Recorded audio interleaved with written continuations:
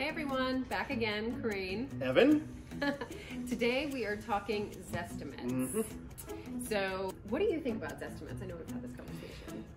I think that unfortunately, as cool as the concept is, I think they're highly unreliable. So basically, it uses an algorithm that compiles a bunch of data from recent sales, homes that are on the market currently, market trends and the way that the market is going in that particular town or neighborhood.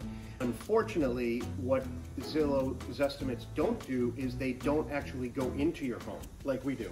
So for example, if you're a seller and you may have done a huge expansion, Zillow does not account for that. A lot of times it's public record information and the town may not have caught up with your big renovation or addition. So a lot of times those numbers can be way off, and when you're a buyer, as you were just a couple years ago, that Zestimate may not represent what you're actually looking at. So did you find that?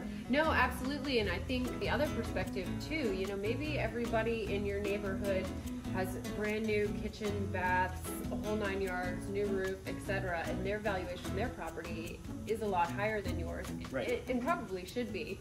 And you have a comparable one, but maybe yours is 30 years old, and you know you haven't done any updates in the past 20 years or so, and you know your Zestimate is very high. Right. So it doesn't really give you a personalized estimate in a way that's really true to what the market and buyers and or sellers would expect. And there's really no better way to get that personalized opinion of price than to have realtors who have either been in the home or one very similar to it and can account for some of the changes that may or may not have taken place. So I know it's something that a lot of people will rely on, but I would rather see you rely on people like us who are in the business that know, you know, sort of the ins and outs of what's going on. Absolutely, yeah.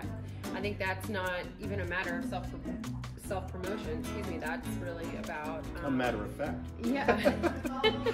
But we don't want to let you down one way or the other, you know, get you overexcited or disappointed. Let's give you a real number as opposed to something that's kind of comprised with algorithms and data that may not be accurate or relevant. Yeah, absolutely. And that's it for today. Hope it helped. Bye. Bye.